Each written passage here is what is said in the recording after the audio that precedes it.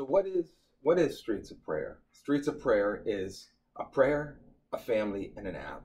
And I want to invite you to pray the prayer with me right now. Dear Father in heaven, we pray that you would raise up 1 billion believers to help us cover every person in the world by name and every street in persistent prayer by 2030, so that every single person on the face of the earth will become saved and come to the knowledge of the truth, and that Jesus would come back soon.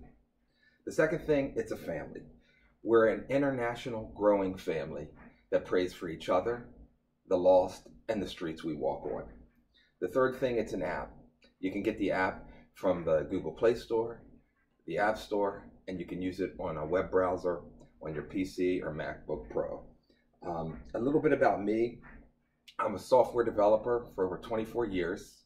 I worked in private industry, and then in January 2020, I quit my job to start Streets of Prayer. And as of 2021, we became a nonprofit, and most of it's been self-funded, but as of recently, we brought in about 30K in donations since becoming a nonprofit. I came to know Jesus in around 91. The greatest thing ever happened to me.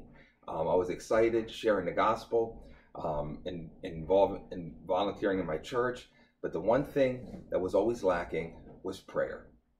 I didn't like to pray, didn't know how to pray really, and to be frank, the culture of the church wasn't much of prayer either, and I didn't really think about it much.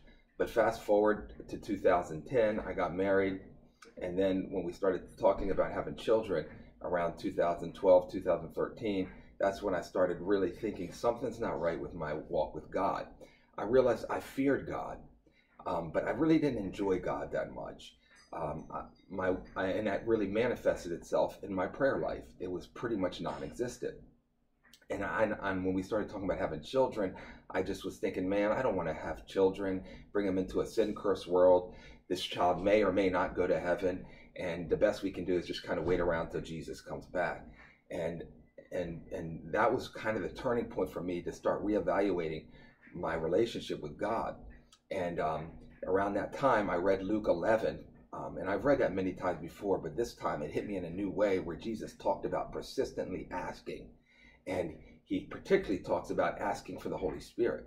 And so I thought, I've never done that before. So I'm going to ask for the Holy Spirit every day until I die and see what happens. And that's what I did. Every day I started to ask for the Holy Spirit. A 5-minute prayer. Lord, fill me with the Holy Spirit. Well, after 3 months, I started to see dramatic changes. I went from a 5-second prayer to a 1-minute prayer to 5-minute prayer to 30-minute prayer, to the point where I just wanted to pray. I just loved being with God. And I was fine with that. But God said, expanded my prayers. He said, just the way I answered your prayer, what if you started praying for the people in your life that don't know the Lord, don't know me? And you prayed with them with that kind of persistence. You prayed for them either until they're saved or they die. And I thought, wow, this could be awesome.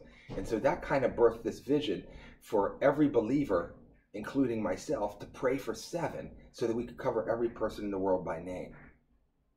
And then as I was praying, I was walking around my neighborhood, and God put it on my heart to pray for one of my neighbors.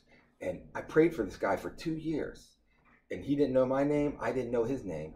But one day, June 4th, 2017, he came up to me and out of the blue and shared with me over the next couple months that he not only wanted to end his life, but he wanted to end his ex-wife, her husband, and potentially blow up a building, because he was becoming terrorized by demons. And God, he felt this message to come and talk to me about it.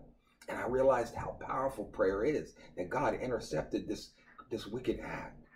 And so November 20th, 2017, I went to bed and had a dream that the whole world was being covered in red. And it said, what if these streets were streets of prayer? So I woke up around 3 in the morning, Googled Streets of Prayer, found that it didn't exist. So I bought the domain name, and right then and there I started developing the app to cover the world in prayer, every street. And I realized if 500 million 1/8 of the professing Christians in the world would prayer walk a 15-minute route. We could cover the whole habitable earth in prayer. And then before that, I was like, if every believer prayed for 7 unbelievers, we could cover every person in the world by name. So that was the birth of Streets of Prayer in the vision. And so 5 years later, this is where we're at. We have 1,439 Streets of Prayer family members that spread across the globe, most of them in the United States. 10,000, a little over 10,000 unbelievers covered in persistent prayer. We have just under 1,000 prayer focus areas on the map. That's areas people are prayer walking. And then 106 new believers because of our prayers. So our strategy is simple, reproducible, and immediate. It can start right now. The first step is every believer persistently asking to be filled with the Holy Spirit. We can't do this without the Holy Spirit. Second, every believer praying for 7 unsaved people in their life and persistently praying for them until they come to know the Lord and taking no for an answer. They must be saved or I have to die.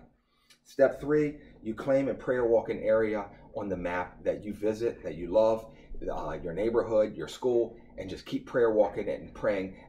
Let the knowledge of the glory of the Lord cover this place as the waters cover the sea. Step 4, to expand the vision, every believer invites 12 believers over the next year to invite them on this journey of praying for 7 and prayer walking a neighborhood. And from there, if each believer prays for 7, walks a prayer walk area, and prays for the Holy Spirit, and then invites 12 to do the same, by 10 years, we can have 1 billion believers praying for the whole world. And then that step 5 is those 12 people become a prayer family where they pray for each other, pray for their lost, pray for their neighborhood. If all goes well, by 2030, the whole world's covered in prayer. And how did it start? One person who didn't like to pray and one desperate prayer.